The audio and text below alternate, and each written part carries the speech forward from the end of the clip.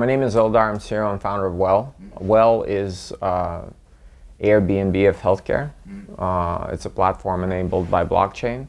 And just like with Airbnb, Airbnb host entrusts a stranger with keys to his house.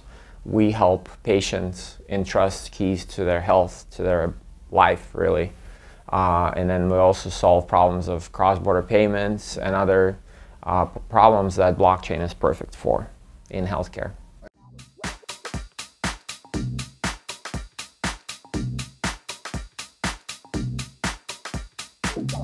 Yeah, so 3 years ago when I started Well, the reason I started it is because of my own personal experience as a patient.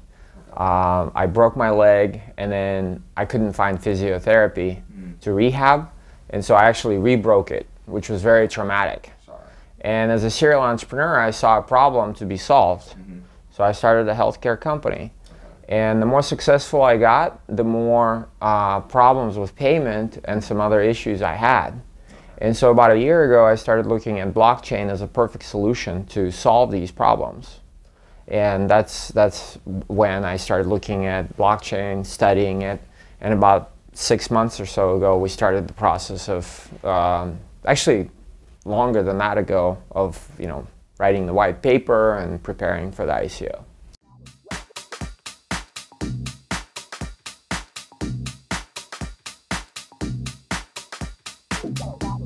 So Korea is actually a perfect market for what we're doing. Korea, especially Gangnam, is basically a mecca of plastic surgery. And all these plastic surgeons and dentists that do medical tourism, they're basically one doctor for one clinic. So they're great doctors, but they often need help with accounting, marketing. And so a platform that we can provide for them could be a perfect solution for that.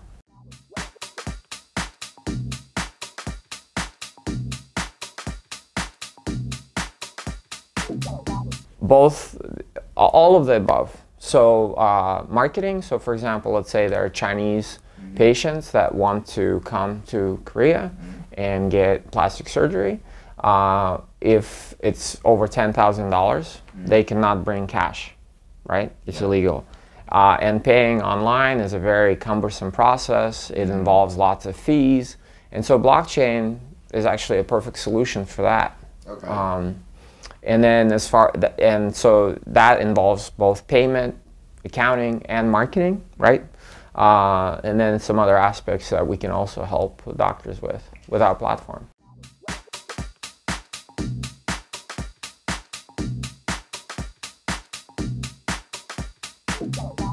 So we're talking to some charitable and government institutions about integrating with their medical records. So another aspect that we can also provide is that for that patient that comes to Korea, them storing and having the ability to provide their medical records to the doctor that they're being seen by. And blockchain is actually perfect for that. We don't want to build a solution itself, but we want to integrate with the solutions that exist. So there is a system being built in Korea that we would love to integrate with, because it basically would cover all of the Korean citizens. And there are similar record platforms, medical record platforms that also exist that we're talking to in Africa and some other countries. And integrating also in America as well.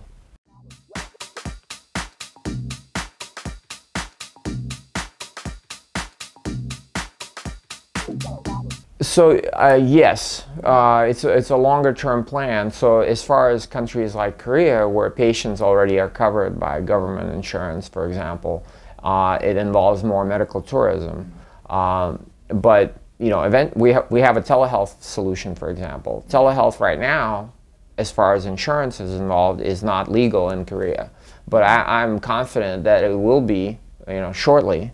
And so once we integrate with a record provider and telehealth is legal, we can be a technology provider for people to use their insurance on our platform and get treatment and get telehealth treatment as well.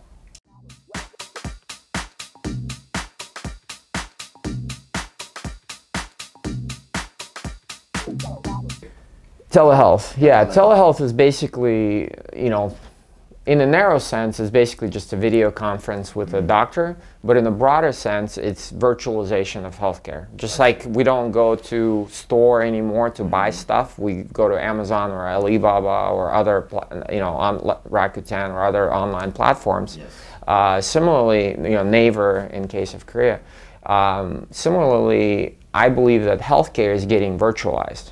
And so, you know, telehealth is growing and booming in the United States. It's actually the fastest growing segment of healthcare. It was legalized in Russia, and we were talking to, you know, Russian hospitals as well, clinics. So yeah, so I believe that once it is approved, it will be very quick adoption.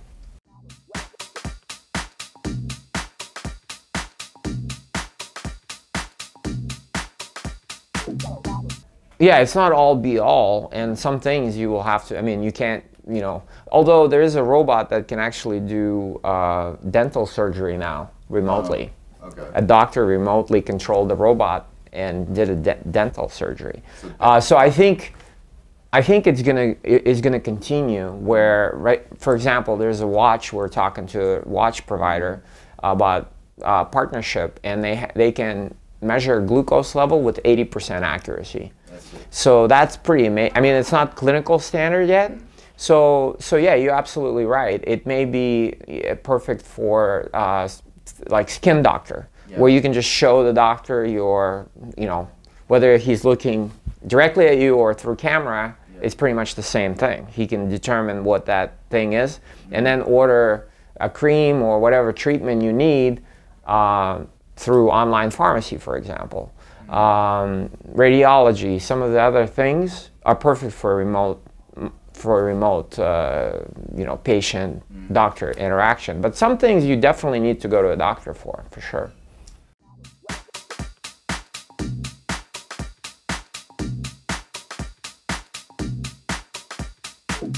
You would order online, and then it would be fulfilled at the pharmacy of your choice, and you just stop by. And it's nearby and pick it up, basically. And depending on the country, you know, in some countries it can be shipped to you. Mm-hmm. Like in America, for example, that's legal. In some countries, a pharmacist needs to deliver it to you directly, like Korea, so then you just go and pick it up.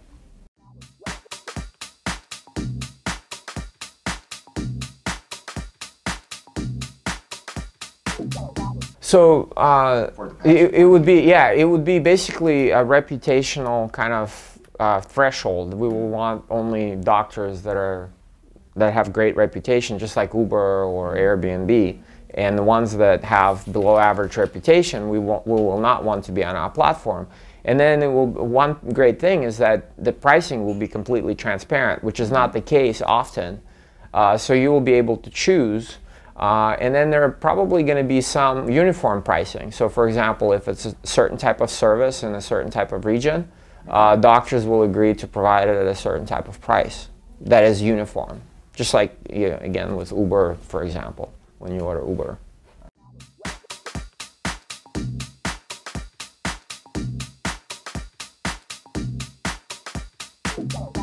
Yeah, absolutely. So we are in pre-sale. So-called pre-sale, so we for another month, and then the crowd sale, the ICO starts on April 16th and runs through May 15th. As far as use of funds, it's going to be used to grow our network, develop a blockchain solution to make sure that the payment is completely frictionless, and improve our applications, you know, mobile applications, web applications for easy interaction between doctor and patient.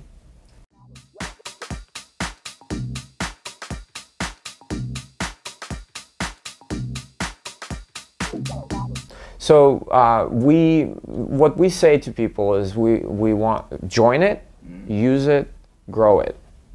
So join meaning come participate in our ICO. Yes.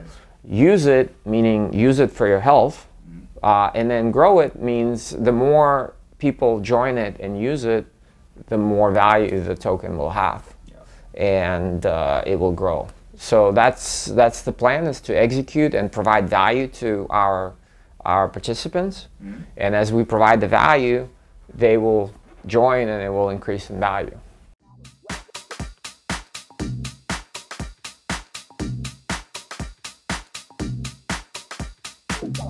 So one of our noble goals is to save 1 million lives over the next 5 years.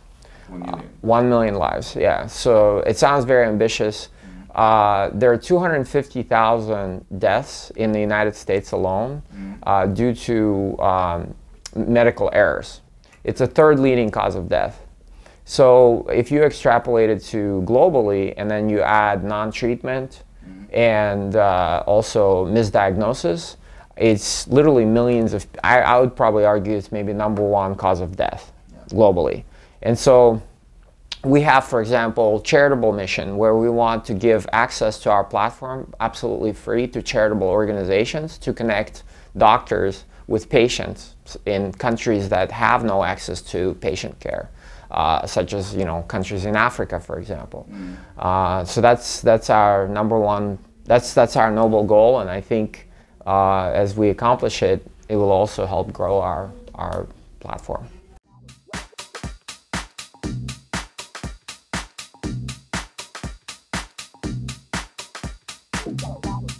That's right. So it's actually telehealth platform is perfect to connect psychologists with patients, both via telehealth and phone calls.